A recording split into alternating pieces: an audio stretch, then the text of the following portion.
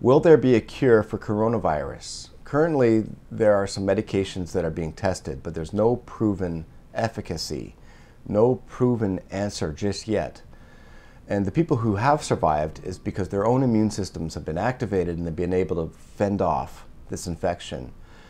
With time, we will develop and test further things like hydroxychloroquine or remdesivir. These are both shown anecdotally.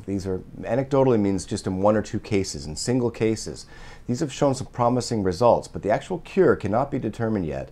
These things have not been studied further along to see have they actually caused cure or did the person improve on their own. So some people can get over this and they can heal with their own immune systems. Other people don't, unfortunately. And this can progress to things like ARDS, which is acute respiratory distress syndrome. This is what's causing death in most cases of COVID-19. But the positive thing is that there will be a cure. People do get over this on their own. 95% of people who get COVID are not falling ill. They're not becoming seriously sick. They have mild symptoms, meaning like cough, shortness of breath, sore throat, sneezing.